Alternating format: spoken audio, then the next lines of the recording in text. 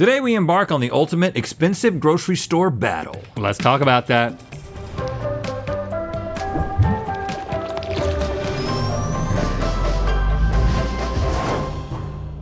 Good mythical summer. When you want to splurge on a meal, where do you go? Steakhouse? A fancy French restaurant? Well, for a lot of Angelinos, that's people who live in LA, Link. Yeah. On TikTok. That's a social media thing with just short videos. Yeah. They're getting longer though. They are? Yeah. What do those people do? The answer is the Erewhon Hot Bar. Oh man, I went there for a little treat. Oh, what'd you get yourself? I got some hot stuff at the bar. But if you're not in LA, you can't go there. So you just have to watch us eat this stuff from Erewhon. Okay. But we got you in terms of the fascination. Earlier this year, we tasted some super expensive Erewhon foods up against Walmart and Kroger in our cheap versus expensive grocery store test. And Erewhon did not fare very well. No, it didn't. And Whole Foods has also not fared too well in the past with us. In a previous Food Feuds where we pit Whole Foods store brand packaged foods against Trader Joe's packaged foods, Trader Joe's won in a landslide. So today we're giving both of these pricier grocery stores a chance to redeem themselves by digging deep into every area of their prepared foods. We're talking sandwich counters, hot bars, bakeries, and beyond. It's time for Food Feuds, Whole Foods versus Erewhon. All right, boys, you know how this works. You're gonna taste and rate similar prepared foods from each grocery store. The winning store will be named the Prince of Prepared Foods and win a chance to sponsor a future GMM episode. And we're kicking things off with some burritos. On Rhett's side, the Whole Foods Chili Lime Chicken Burrito for $9. And on Link's, the Organic Chicken Burrito from Erewhon for $15.95. $15.95? Okay. So let's start with the cheapy one. Or do you want to eat both of these and then tell me about it, and I'll eat both of these and tell you about it? Yeah, that sounds good. So got a good what do you think about burritos that beans on one side, chicken on one side, like that's the system? I like it when they mix it. I like it when it's all mixed. Because I want my bites to be similar. Well, is the Erewhon mixed? No, I'm not. A little better, I think. I gotta take a half bean bite and a half chicken bite. I'm gonna do that. Hold. Mm-hmm. I mean, I'm gonna look at the little chicken that came out. Oh, look. That's very good. Look Charred at the chicken. sauce in there. That's a good burrito. You may have known this, Link. Very good. But Whole Foods. So we're gonna rate that and we're gonna rate this. Whole Foods was the first certified organic grocer? Is it grocer or grocer? Grocer. Grocer with the T? Yeah. In the US. I think most people, if you were to say, what's the first certified organic grocery store in America, people are like, well, it's gotta be Whole Foods, right? It's gotta be Whole Foods, it's gotta be Whole Foods. Well, you'd be right. Yeah, and you would be right. Since 2003. Well, Erewhon was started by Japanese macrobiotic educators Michio and Aveline Kushi in 1966. Aveline Kushi? Yeah, they sold macrobiotic and organic foods out of a 10 by 20 stall below street level in Boston. Hey, we're over here in Boston. We're selling some of this macrobiotic stuff, and it's made it where I can't breathe out of my nose. I don't know why I was talking like that. Nobody does. Bigger pieces of chicken. Oh, that's good. It's bigger. It's a bigger burrito. It's very weirder. Like, what is that? What's that sauce? It's like a salsa. It's almost like a green tomatillo. I'm gonna look at that little chicken. Man, these are both solid burritos. The Erewhon one's just a little weird. Now, I did not score this one, so I need to do that. I didn't score it either. I forgot to do that. I'm really loving, I mean, this definitely competes with Chipotle. Huh? No. I don't think it's as good as Chipotle, 7. but I'm gonna give it an 8. Over here, whoops, it's just, I can't decide what I think of this green stuff. It's very good. It's different, but it's executed just as well. 7. I like it a little bit less because I'm a little puzzled. I'm gonna give it a 7, agreeing with you, but disagreeing with my other rating. Yeah, you disagree with your other rating. And me. Up next is mac and cheese from each store's hot bar. On Rhett's side is Whole Foods mac and cheese for $11.99 per pound, and on Link's is Erewhon's for $19 per pound. $19 for a pound of mac and cheese? Yeah, as expensive as Whole Foods is, Erewhon is just, how much is a this? gimmick. Charging more is just a gimmick. $19 for a pound of mac and cheese? I mean, 12 is already crazy. That is a top-notch mac and cheese right there. It's very good. You know when you're the cheese in it gets that like that fluffy curdleness? The fluffy curdle, they call it. I love when it gets a little fluffy and curdly. It tastes like real cheese. It doesn't taste like a cheese product. That is so good. That's a 9. I know. Well, don't. I know, I'm just getting ahead of myself. I know, I can't help it. I can't help it, I love it. It's not a 9. He's gonna score it again. Okay. You don't want me to? I don't want you to suddenly do this episode different after like 100 different Yep. versions that we've So done. we are going to now taste this. That's what we're doing next. Whoa. That's different. There's so much cheese, it's like eating paste. It's like eating spackle, like cheese spackle. Where are the noodles? The noodles have become cheese. That is decadent. It's so rich. It's $19 a pound. Get your money's worth. It's so good that it's becoming not good again. Like, is that happening? No. Yes. If you put it on a plate No. and you were going back to it and you had other foods, every time you come back to this, it's like, bam! It's as if there's no noodles in it, though. It's just cheese. And cheese is what they should call it. Whatever you're This eating. is definitely more traditional. I don't know, man. I'm so confused by Erewhon. But I like going there. Don't you like that? Tell me something about Erewhon. I'm so confused. Well, I'll tell you something. When the crew called Erewhon to ask about some of their foods, Erewhon told them to hang up and text them. That's so Erewhon of them. You know, could you just text us because we don't believe Erewhon. Just text the store? Yeah, You can text the store? Yeah, and if you call them, they'll hang up and tell you to text. I'd love to text And I don't know how stores. you hear it because they hung up.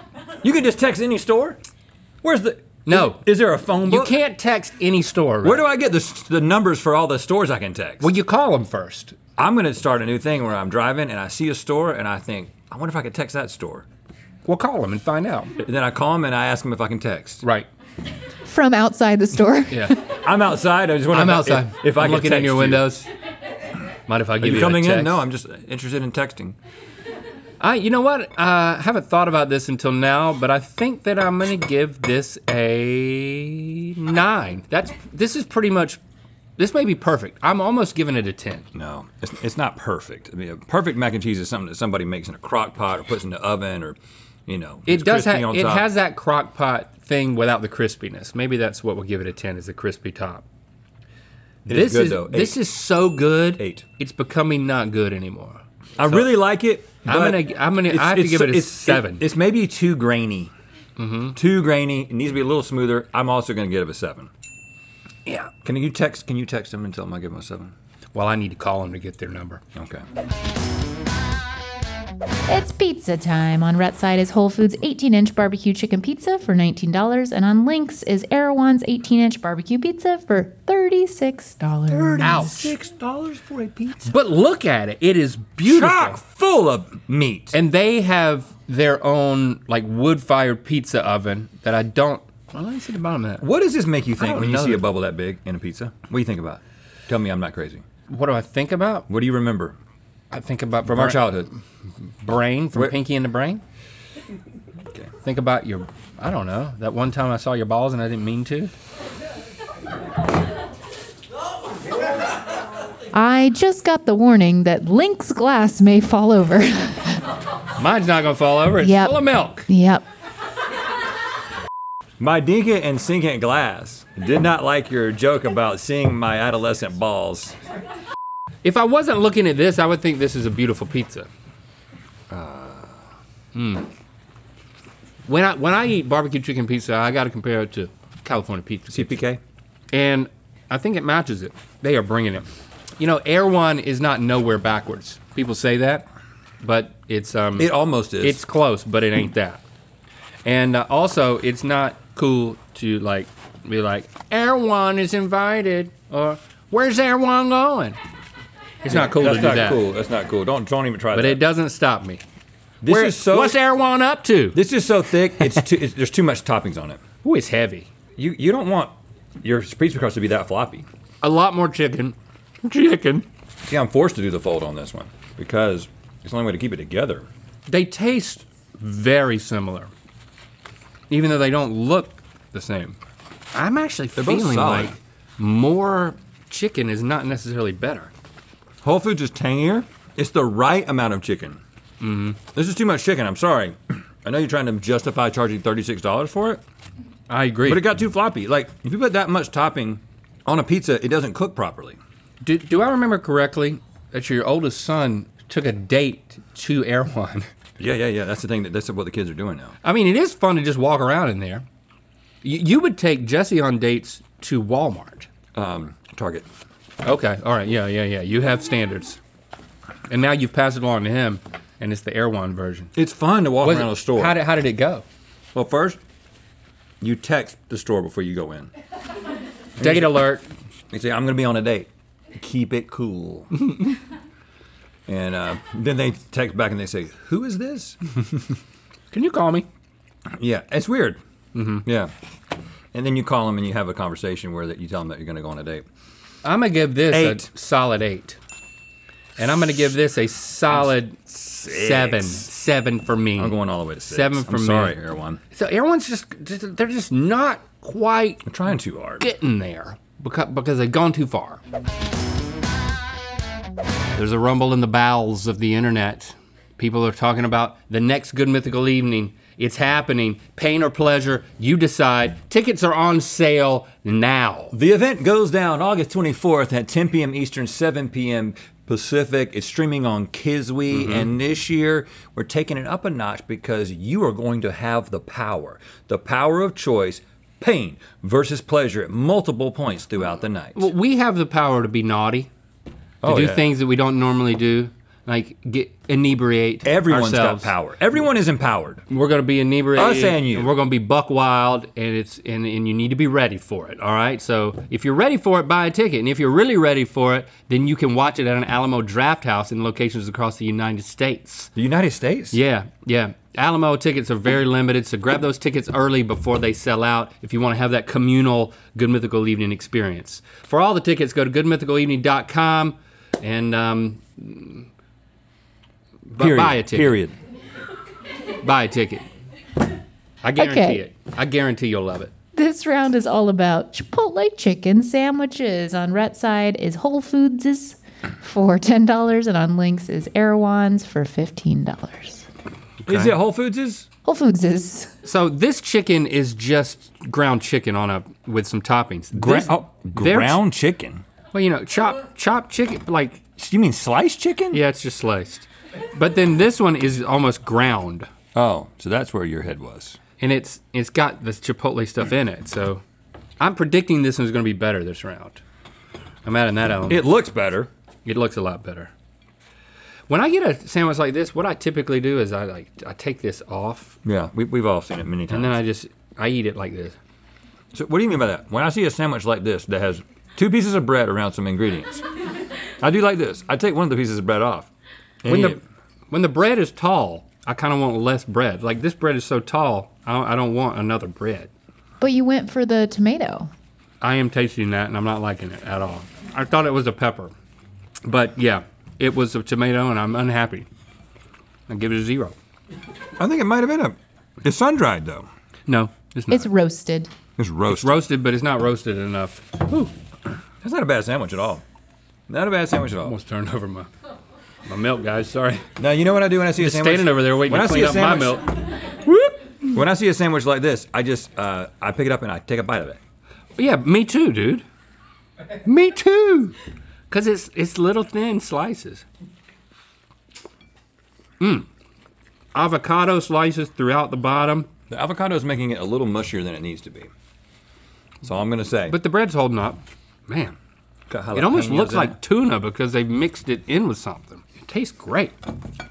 This is super, super good. I was right. This one's definitely taking this round. Agreed? No, I don't know if I agree, bro. What? What? When I see a sandwich like that, I take things off of it. I want to just get a taste of this chicken. Do you know that the flagship Whole Foods has a ice skating rink? Really? Yep. You want to go? Is there like beer? Is that where they keep your beer cold?